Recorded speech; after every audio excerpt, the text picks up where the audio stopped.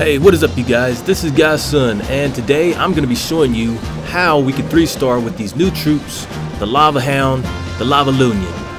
I like to call him Pipikaka, but that's for another episode. So today, this is the standard original composition that we're using. The Lava Hound, balloons, and minions, and these are all max level troops. So you guys, after seeing a few raids and people using these teams, I've decided that the Lava Hound is not that bad of a troop anymore. I know a lot of people didn't really care for the troop when it came out. It was used, but now it hasn't been used too well. But after watching some replays again, I've decided that this is actually an alternative. If you don't use hog riders anymore, this is a good way that you could strategize your attack and come up with a 3-star. So you guys, I'm going to try and break it down in a few simple steps how you can use this composition, and hopefully if you learn from this and you like to use air troops, then this should help out your attack and possibly make it easier for you to 3-star with them. So if you notice, the heroes are actually pulling in, going to get the hero, and luckily the queen is next to an air defense. I believe those are the strongest points in the game for you to take out if you're trying to master this technique, because the queen and air defenses are the most threat in your attack here. And if you're able to get the queen into the base right here, she'll be able to take out at least an air defense if she's close enough. But of course the idea is to take out the other queen, because queens on defense are really strong against your air troops.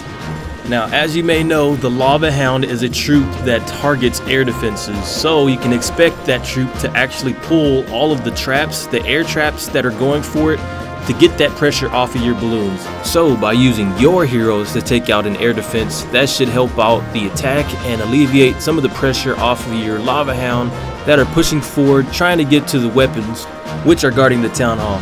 But you guys, if you could notice, this was a pretty clean 3-star. So why don't we start over and I'll break it down into the few simple steps that we're going to use. Step number 1, of course, is to pull the clan castle troops, and you can do that of course with your Lava Hound. Since the Lava Hound is like an air golem, it takes a while for it to die. So if the clan castle has tons of troops inside, you won't have to worry about missing any troops, because the Lava Hound still explodes and its minions can pull troops too. So this means you might have to bring 2 or 3 Lava Hounds for your attack. So now that you have all of the troops pulled out of the clan castle, you can lead them to the edges of the map by using an archer or a minion so that they gather into a pile. Now if you didn't know, when balloons die, they actually do splash damage. So if you're crafty enough, you could actually steer your balloons right over the attacker so that they land on the troops, taking them all out. Now of course, that's a lot better than using a lightning spell to take out the clan castle troops and possibly missing if you decide not to pull them out at all. So you guys, step number 1 would be to pull out clan castle troops, because if you do not, they become a real big problem for your balloons and minions that are trying to get closer to the weapons near the Town Hall. By taking out the clan castle troops, this should improve your attack by 50%, if not more. Step number 2 would be to take out an air defense or the queen if possible. As I mentioned before, this could help out your attack as well, and also improve your chances of getting a 3-star. And because of the recent update where you can't lure heroes out, this has made players put the heroes not too close to the Town Hall but further away so that they distract. So you can take advantage of that by putting your heroes in there to get theirs, with the help of some wall breakers and minions to help guide your heroes closer to the defending queen. And yes, it is the queen, not the king, as the king is not able to shoot down air troops, so he is not much of a threat. Now if the queen is too far out of the way, just stick to getting the air defense as your second option. Now that you have both of those steps down, you're ready to attack, and you're ready to put in your Lava Hound and balloons and go for the Town Hall. Now of course, if the base has single target infernal towers, then this should really be easy for your balloons. However, if they're set to multi, then you're going to be needing at least 3 freeze spells and 2 rage spells. By having 3 freeze spells, you should be able to stop the infernal towers if they are set to multi by taking all the pressure off your balloons, which they do take them down pretty fast.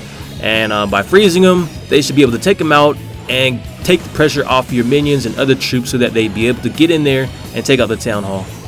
So step number 3 would be to bring 3 freeze spells and 2 rage spells to take the pressure off your balloons and stop the infernal towers.